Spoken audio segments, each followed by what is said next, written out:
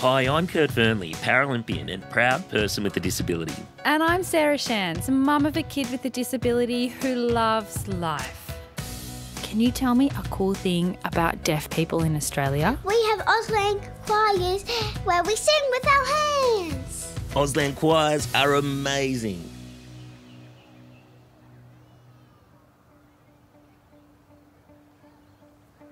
I think I was about 5 years old, sitting in my sandpit playing, and I loved that sandpit. It was the summer holidays, and that dry heat of Western New South Wales was baked into the ground. My cousins were over, and everyone was getting ready to catch some rabbits. Yeah, I grew up in the 80s, but it was more like the 1950s. My mum came over and I was dusting the sand off my hands and said I couldn't go. That I had to stay behind with the grown-ups. Well, they went back inside and then all the kids took off with the dogs. And I was left alone, sitting in that sandpit, devastated. Being out on the farm catching rabbits with my cousins and brothers, that was the best fun. So I started crawling after them. I had tears and snot streaming down my face, and I was calling out for them to wait. If they'd just wait for me to catch up, it'd all be okay.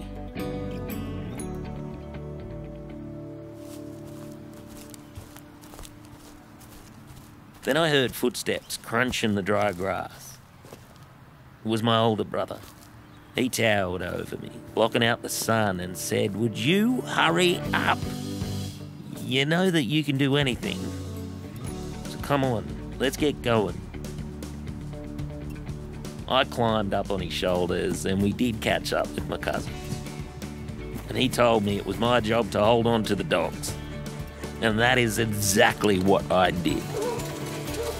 I ended up getting dragged all over the place holding on to those things. My brother asked me later on, why didn't you let go? Because he knew he was going to have to pay for all the cuts and bruises. And I said to him that, you told me I could do anything. And I was never going to let go of those things.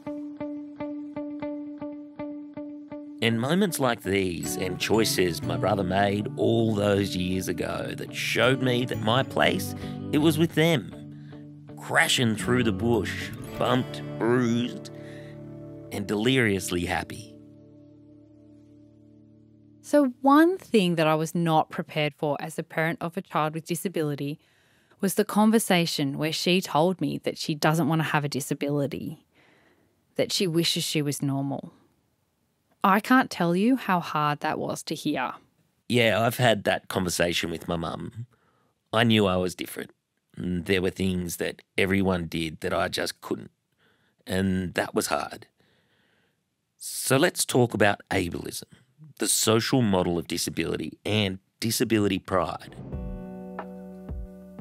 Have you ever found yourself thinking, oh, look at that poor disabled person. Their life must be so hard. I just couldn't live like that. Or maybe you've overheard a conversation at the school gate where parents are complaining about a difficult child that doesn't belong at their school. The way you see people with a disability matters because it will shape how you interact with us. And this is important because it shapes, in part, how we see ourselves. Often people with disability are seen with sympathy or fear. And sometimes we are told that we just don't belong. Jax Brown is an LGBTIQA+ disability activist and educator and grew up in a small country town.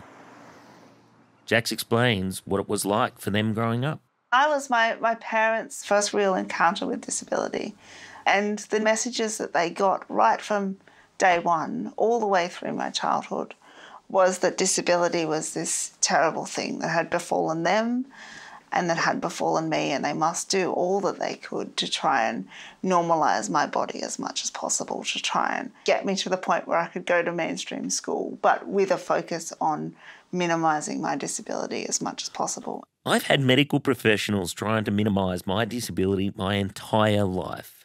When I was little, my mum was told that my legs should be cut off and prosthesis fitted so I could stand. Not walk, just stand. All with the aim of making me look more normal. When Jax became a parent, they started to reflect on the impact that the medical community's views had on how their parents saw them. I did a lot of thinking about what that must have felt like for them to be thrown into that world of disability as this terrible unknown. And the only voices you're hearing are the medical profession saying, this is this terrible, horrible thing. And if you do everything we tell you to do, maybe your child can have, a slightly better life, but they'll still have this terrible affliction hanging around their neck kind of thing. So throughout my childhood, that was definitely the narrative that I was given about what my body meant and what my disability meant. And I had a lot of intense therapies every day and a lot of kind of normalisation procedures to try and make me look less disabled. One day, completely by chance, I was sitting next to the great Stella Young on a flight, and she introduced me to the social model of disability. This idea says that I'm not disabled because I'm in a wheelchair. I'm disabled because of the way society is built and your expectations about what I can or can't do. As I was processing this idea for the very first time, Stella looked at me and said, "Oh my God, it's like watching a baby fawn find their feet." We laughed, but that conversation changed me. And when Jax discovered the social model of disability, it changed their life. I found this book on the social model and the history of disability rights, and looking back, it wasn't, the most radical book, but it really shifted my mindset, and I started to kind of go out into my small country town where a lot of the buildings were heritage listed and not accessible, and think about what could the world look like if we thought about disability differently, if we prioritised access, if we didn't frame the problem of disability as an individual personal problem, but as a socio-political problem. And then I happened to make a friend. I made a friend with a woman who was a number of years older than me, who also had a physical disability and who was also kind of trying to rethink what this meant for her. And having somebody I could talk to and read books with and discuss ideas with and feel like she got it and I got it, and it didn't matter if the rest of the world didn't understand it in the ways we were understanding it now. That was super important. But the social model of disability isn't perfect.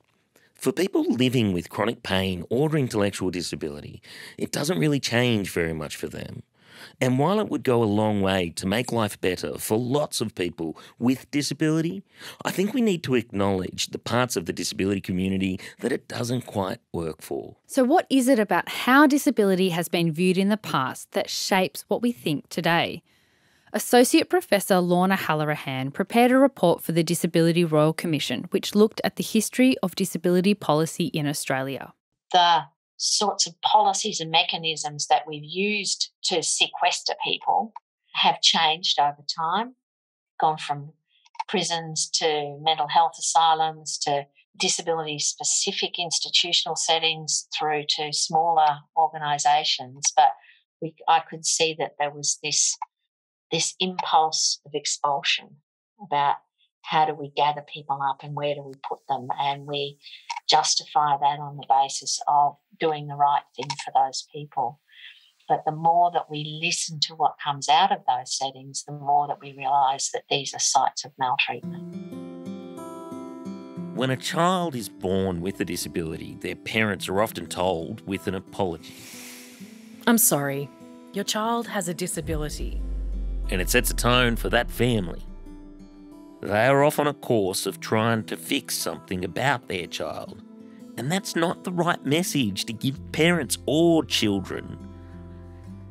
Disability is just one part of who you are, and I think that's sometimes lost when you're surrounded by people trying to fix you. And I reckon most Australians think that we have an inclusive society, but we do still practice segregation. Exclusion often starts at early childhood education with kids as young as 3.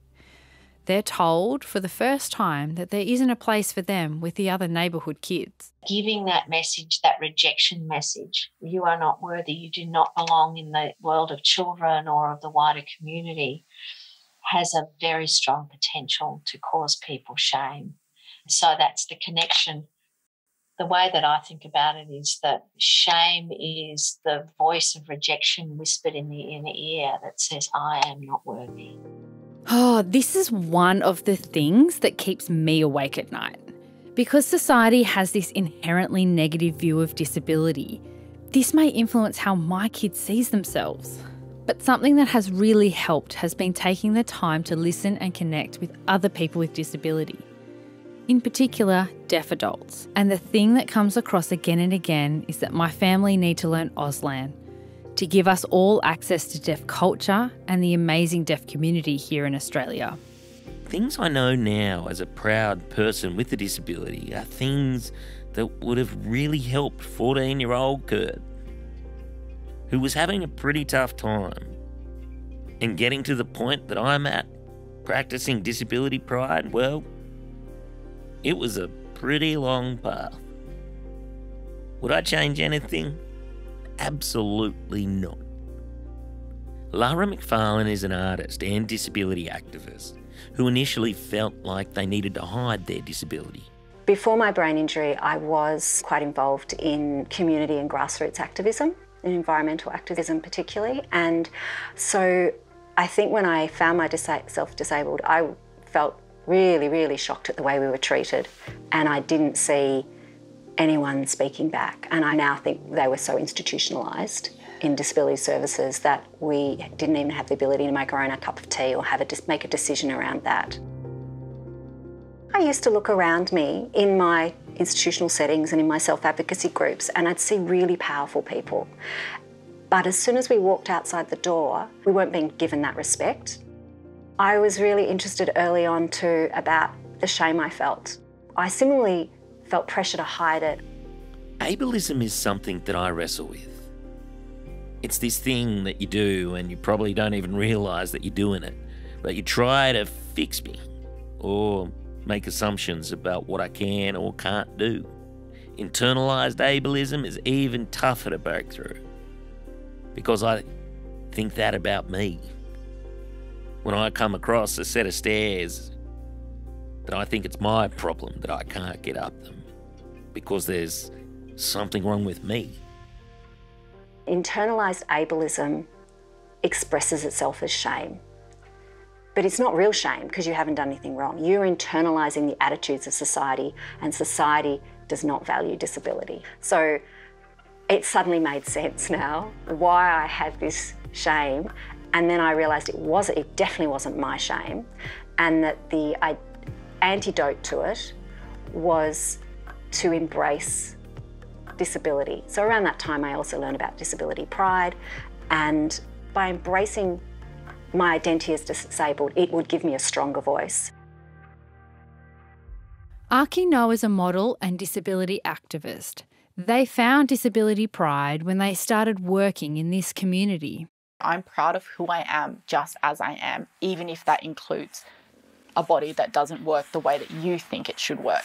And it includes living in pain. Yes, I would choose not to live in pain, but I don't have that choice. So why can't I just be happy with who I am and live my life and do all the things that I want to do and be out there and be happy with who I am and not stress about all these preconceived notions of how I should be.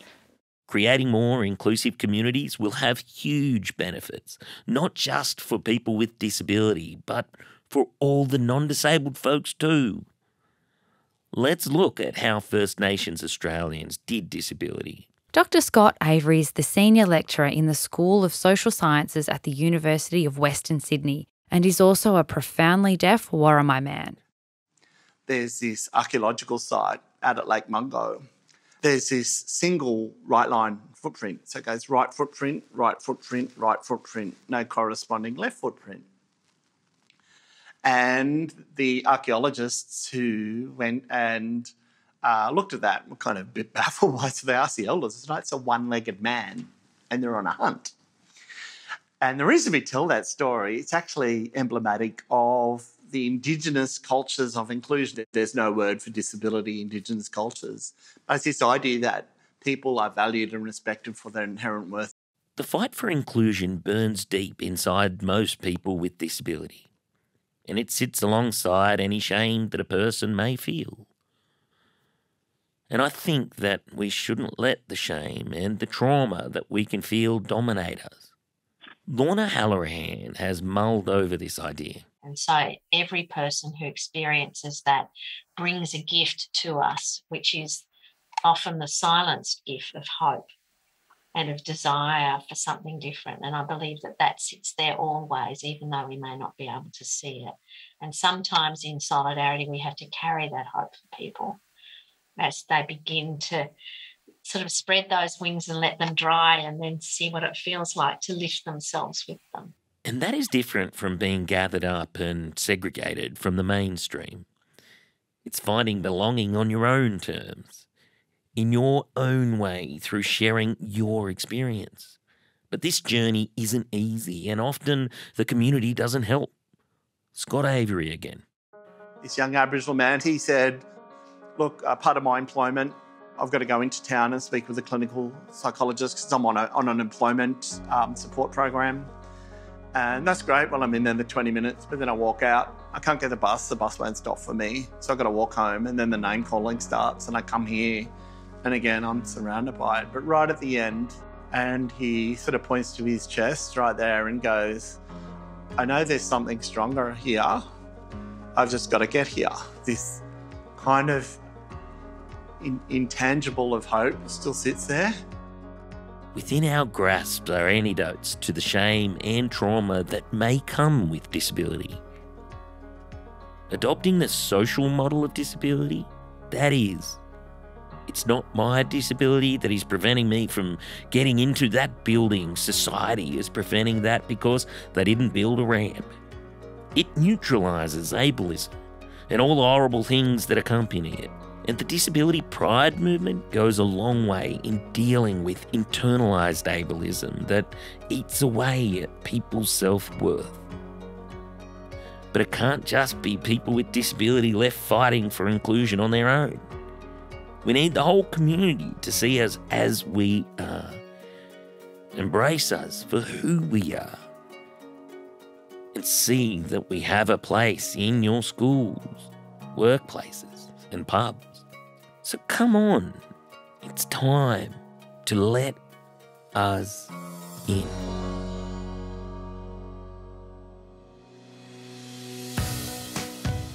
For more Auslan versions of the podcast series Let Us In, subscribe to the ABC Australia YouTube channel.